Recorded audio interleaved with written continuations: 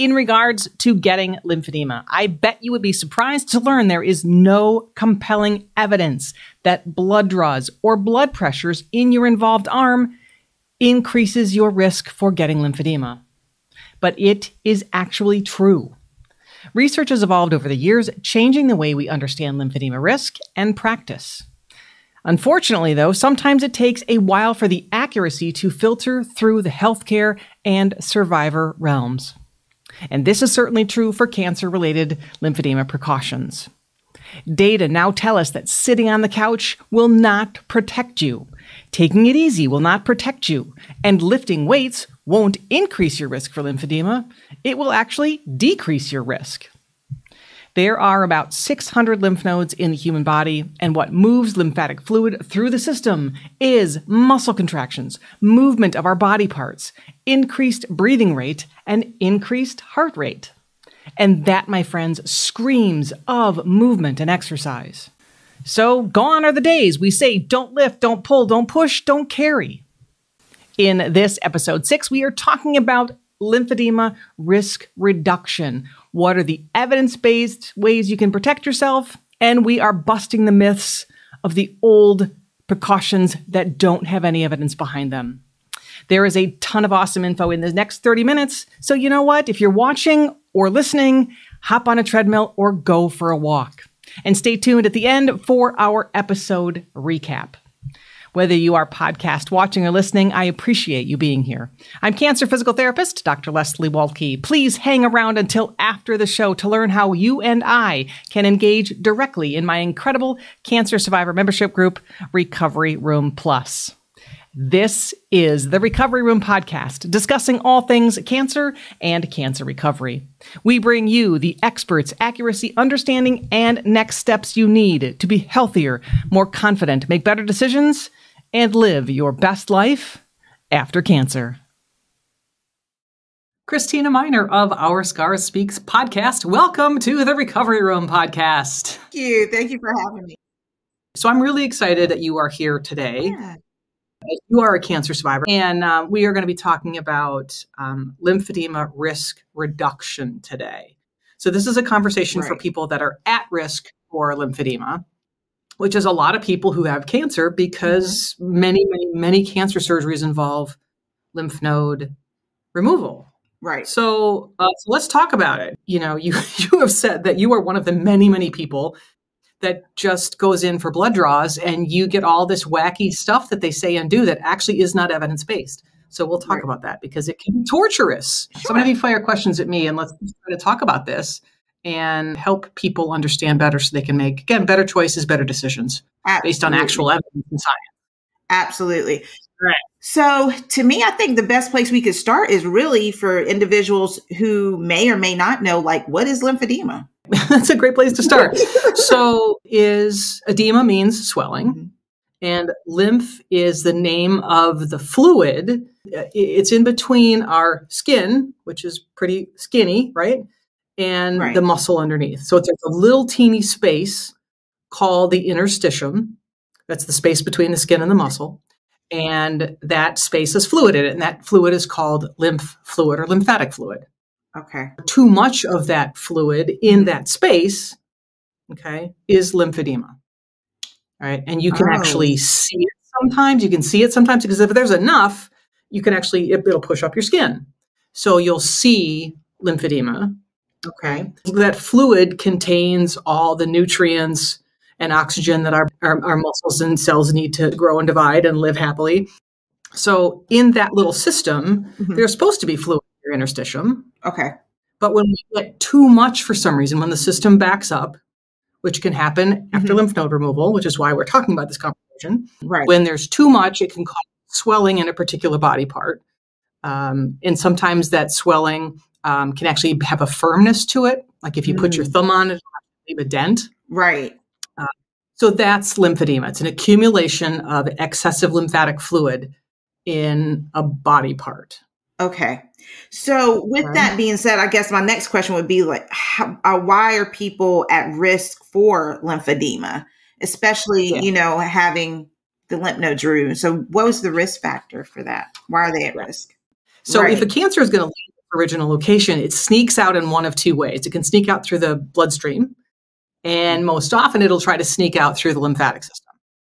Okay. And then lymph nodes are actually filters along the lymphatic system. So if there is something in the lymphatic system that doesn't belong there, a broken cell, a bacteria, a virus, or a cancer cell, the lymph node will grab it and then hold on to it. Okay.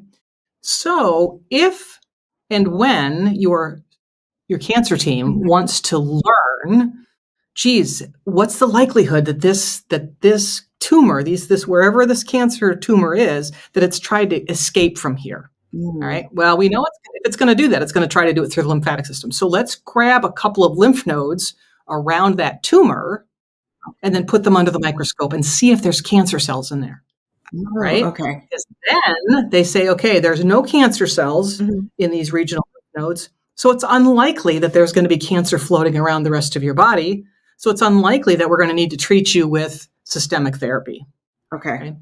Or, you know what, Mr. Smith, we found cancer cells in the lymph nodes around your tumor. Therefore, it suggests that those cancer cells have tried to get out.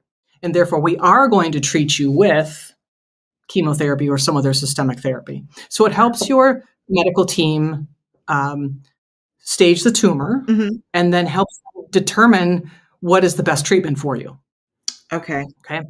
Now, the problem is that the only way to know if there's cancer in those lymph nodes is to put them under a microscope. And to put them under a microscope, you got to take them out of the body. And once they're out, they don't regrow. Okay. And our lymphatic system is pretty robust. We have about 600 lymph nodes in the entire body. Wow. So there's about 100 plus in the neck. There's about 100 plus in the groin. Each armpit has between 35 and 45 lymph nodes in it. So there's a bunch of them there. So usually they can handle radiation and they can handle surgery most of the time, and it doesn't affect the system enough to create a problem. But in some instances, if that lymphatic system doesn't function correctly, it can slow down the reabsorption of that lymph fluid in the interstitium, and then that fluid starts to back up a little bit. Oh, okay. And that's when people can notice stuff in their arm or their leg. Okay. So that's why the people are higher risk for that. Well, risk for it if they've had their lymphatic system compromised by having certain lymph nodes taken out. Yes. Okay. Yes, that's perfect. So the lymphatic system is everywhere in the body. Okay, from toes to your top of your head. It's kind of split into 4 sections. So if you split somebody right in half down the middle, you have a left side and a right side of your lymphatic system. And then if you cut somebody right along the belly button line, you have an upper and a lower quadrant. So you have the right upper quadrant, left upper quadrant, right lower quadrant, left lower quadrant. Okay. So each, they have their own little lymph node world. So if you have lymph nodes removed from your right upper quadrant, which would be your right underarm, that area of your body is at risk for lymphedema. So you can't get lymphedema in your left leg if you had lymph nodes removed from your right arm. If you only had lymph nodes removed from your right arm, you can't get lymphedema in your left arm. Wow. Wow. So that's why people are at risk. Okay. Now, it's really important to talk with your surgeon, whoever's listening, your surgeon, because your case may be different than somebody. It will certainly be different than somebody who has a different kind of cancer. Right. And sometimes where the lymph nodes came from in that particular quadrant or how many came out can impact your risk level a little bit. Right? Because yes, one lymph node removed technically puts you at risk, but it's super, super, super low. Okay. All right. And to somebody who's had a lot of lymph nodes removed from the groin for some cancers, there are some cancers that have a 50 to 60% risk of lymphedema in the groin area, because it's just they have to take so much for some particular kinds of cancer. So it was always important when we have these conversations that you need to start your educational level with your physician, right, and find out, okay, how many came out? What does that mean for me from a risk profile? So you know exactly where you're standing. Wow. Okay. So how bad is it? How bad can this become for a patient? It can be like any other condition. It can be very, very mild. Mm-hmm. Okay. And most conditions today, most cases of lymphedema, most are in the mild to moderate range. Okay. Because of improvements, we can get the same information today Mm-hmm. with less damage to the lymphatic system, taking fewer lymph nodes than we could, 20 years ago. All right.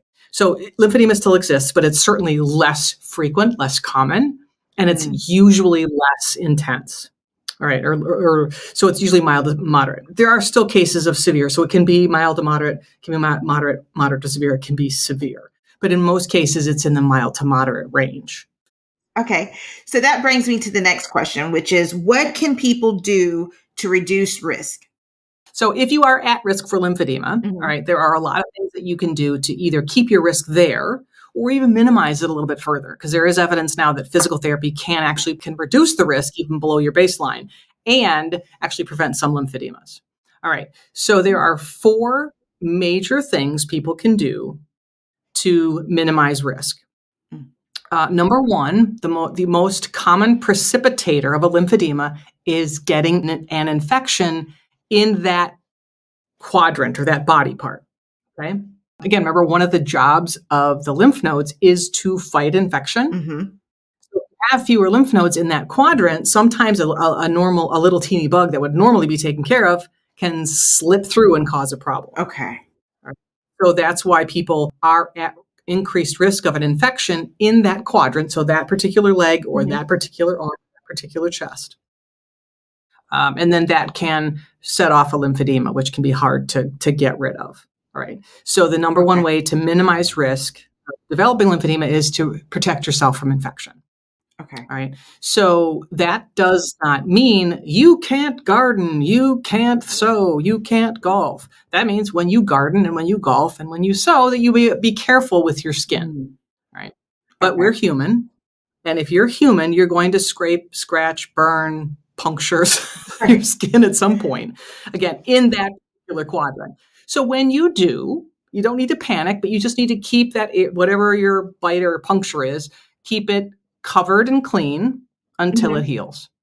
And if it does not look like it's healing well, you can call your primary physician or your cancer doc and say, hey, you know what, I've got a cut on my involved leg or arm and it's just not looking good. They'll probably offer you an oral antibiotic over the phone. Okay. To minimize the risk of getting an infection.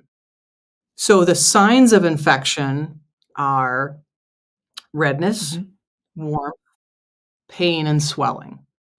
Right. Now, even if you only have redness and none of the other 3, I would still call your physician just to make sure they'll probably put you on an oral antibiotic. Okay. Number 2 is to maintain a healthy body weight. We don't know why, but the studies show that people who gain weight after treatment, which is pretty much every human, as we get older, we tend to gain weight. All right. And that, for some reason, increases risk of lymphedema. So we need to be careful with body mass index. Okay. One of the most powerful things you can do, number 3, is to either, hopefully with your physical therapist, is return that particular body part, whether it's leg or arm, back to 100% strength, 100% range of motion, and that the tissues, the skin needs to move nice and long, and it's moving over. It's just pliable and nice and moves good, and it lengthens and everything's moving okay. Okay. All right. That's really important. What moves lymphatic fluid is movement of the body part, muscle contractions in the body part, increased heart rate, and increased breathing rate. So those 4 things scream of exercise. Right. So an arm or leg that has had lymph node removal will have a stronger lymphatic system if the arm or leg is healthy. Okay, so gone are the days where we say, oh, don't push, don't pull, don't lift, don't carry. Hogwash. That was exactly the worst thing to say to somebody. So now if you have lymph nodes, it's incredibly important that you have 100% range of motion, that you are 100% strong, that you are using your arm or your leg, because the more you use it, the healthier your lymphatic system is going to be. So it's been kind of a huge shift in education and training. And then finally, the fourth thing that reduces risk is regular exercise. And again, remember we talked about two of the things that move lymphatic fluid are increased heart rate and increased breathing rate. So when you're taking a walk, you're actually increasing your lymphatic flow. When you're exercising, bicycling, dancing, walking, running, skiing, whatever it is, you're increasing lymphatic flow. So studies show that people that exercise regularly have less lymphedema than people who don't exercise regularly.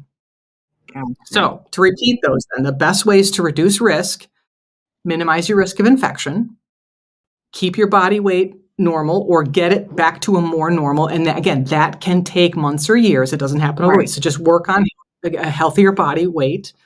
And then number 3, get to a physical therapist, because your arm should be arm or leg, 100% flexibility, strength, pain-free, moving normally, because we want you to use it. Because muscle contractions, movement of the body part moves lymphatic fluid. And then regular exercise. So those are the things that are actually proven to decrease risk of lymphedema. So now that should be the end of the conversation. However, when you go to the doctor, what is all the crap that they tell you that you can't do?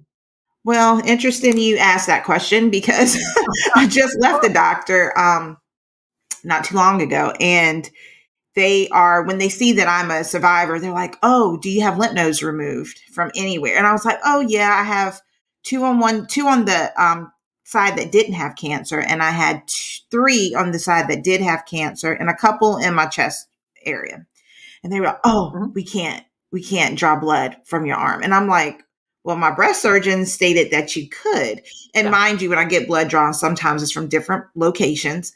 And they are just like, "No, we can't. It's, regulation is the hospital. We have to go in your hand." Now, when they did that the other day, they literally butchered my hand, because they were having the worst trouble getting blood. And I was sitting there looking at a perfect vein in my arm, but they would not touch it. So the 2 probably most common classic lymphedema precautions are no blood pressures, no blood sticks, all right, on the involved arm. And but it turns out that those precautions were developed in the 50s and 60s and just on conventional wisdom, right? Well, we don't want this bad thing to happen, so let's not do anything bad to this arm. And those precautions, like no flying, what are the other ones? No hot tubs, don't push, don't pull, don't lift, don't carry. Shaving. Don't shave, because you're going to cut yourself and you're going to get an infection. And oh my God, don't do anything. Well, it turns out that when we started studying people who broke every rule and people that were out doing stuff, you compare them to the people that were sitting on the couch, they had the same lymphedema rate. Right? So we're like, So we have flight attendants that have lymph nodes removed. They're flying 1,000 times a year. And people that never take a flight, they have the same lymphedema rate. People that are, we have Olympic athletes that have had cancer surgery, right? And we've had bodybuilders who have had lymph node surgery, and they're off doing their thing, not getting lymphedema at any different rate than the people that are sitting on the couch. So we're like, Well, then we're like, okay, so those precautions were never based on science, ever. They were just based on conventional wisdom, and they literally have just been propagated. So everybody knows that you're not supposed to do blood pressures, needle sticks. But when you say, do you know why? They're like, no, I was just told that. Literally, it has been propagated by habit for decades. And now just literally in the last 10 years, we are now starting to say, okay, now they're actually looking at research and doing research saying, you know what? There is nor has there ever been any evidence that doing a blood pressure on an at-risk limb increases lymphedema risk. Wow. There is not evidence, nor has there ever been evidence, that doing a blood draw on an at-risk limb increases risk for lymphedema. So, but that is so ingrained in the cancer survivor culture. It is so ingrained in healthcare, and it is so ingrained in our lab techs, because they're told, oh my God, don't do it, don't do it, don't do it. So your institution is to a point where your medical people are like, yeah, there's no evidence that you need to do that, but it hasn't trickled down to the lab yet. Not at all. So, right. So do you have to, and again, this always comes down to a decision, your consent. If you don't want to have blood drawn from your arm, you don't have to. All right. But knowing that it's not increasing your risk to do so. And it's always going to be a decision. And if you need to have a conversation, you have a conversation with your surgeon, right? Because they're the ones that went in there, right? And just say, listen, I'm hearing out there is no evidence that these things actually increase risk. And they're probably going to say, you're correct. There's no reason you need to avoid that stuff. And for some people, they've had lymph nodes removed from one arm. Over the years, the quote unquote good arm gets the crap trashed out of it, and it's just like, it just doesn't make any sense to keep brutalizing people in an arm. And I've had people call me at 3:00 in the morning because they get dehydrated or they get the flu and they end up in the hospital and they can't get a vein in their quote unquote good arm because it's been trashed over the years. And now they're going to stick something in their neck or their arm, or they're like, do they? I'm like, they don't have to do that. There's no evidence that putting a needle in your arm with lymph nodes removed is going to increase your risk of lymphedema. So it does matter. Wow. But again, always a conversation between the patient and your surgeon about what your risk is. Right. Because the risk for somebody who's had 1 or 2 or 3 lymph nodes of developing lymphedema is it's around 5%. Over your lifetime. So that's really low. Right. Okay. If for some reason you've had, level 3 lymph nodes removed and radiation to your, supraclavicular lymph nodes and your range of motion is terrible and you're overweight and you get chronic infections, then maybe you take this, you say, you know what, I'm not going to, there's so much, so much, I'm going to choose not to do that. All right. But again, knowing your risk profile, what are your other confounding factors that you can make good decisions based on yourself. So I have people say, you know what, there is no risk for me getting it. So I'm not, from now on, they're going to use I've got beautiful veins in my involved arm. They're going to use those and it's not going to increase my risk. So it's always going to come down to your understanding of the actual evidence in your particular case. And that's how you can make better decisions for your particular healthcare. And if you're still at a place where they're behind the 8 ball, because it's rolling out. So most of the major cancers, there's the old signs on the door, like do not use the left arm for blood pressure. Those are gone. In most of the major cancer centers now. It's off of our website. We don't teach that anymore. We've removed it from all of our, so when we talk about lymphedema risk reduction with our patients, it's those 4 things. Minimize your risk of infection, maintain a healthy body weight, exercise regularly, and make sure that arm or leg is moving and functioning perfectly normally, regular exercise. Those are the evidence-based ways to minimize your risk. So that's mind-boggling for people. It really is, because you just had me to think of something that happened real briefly. I had purchased the sleeve and the glove because I was going on a plane, because that's what I heard. But my breast surgeon she was like, you do not have to wear that. She said, I can't tell you not to. She said, but I would not recommend it. But I did. I was like, no, I'm going to get it just in case. And so I wore it. And flying to California, I thought my arm was going to fall off. that compression sleeve and that glove was so tight. And I was like, oh my God, did it swell up because I had it on? So I tested myself. I flew back to the East Coast without it, perfectly fine. I did some yoga stretches in the airport, perfectly fine. Nothing at all. And your surgeon's right. 2 things. Number one, there is no evidence, nor has there been evidence, that wearing a sleeve will prevent lymphedema. Okay. Number 2, there has never been any evidence that flying increases risk of getting lymphedema. Yeah. How much did that cost you? Oh, the insurance, the sleeve, thank goodness, paid for the majority of it, some of it, but I still had to pay $100 and some for it. Yeah. She was like, I hate for you to have to pay for something that I know is not going to probably benefit you. I hate they even offered it to you. Right. So, but now here is another point that is really important, because I heard you say, well, what the heck? I'm just going to do it just because maybe. Yeah. All right.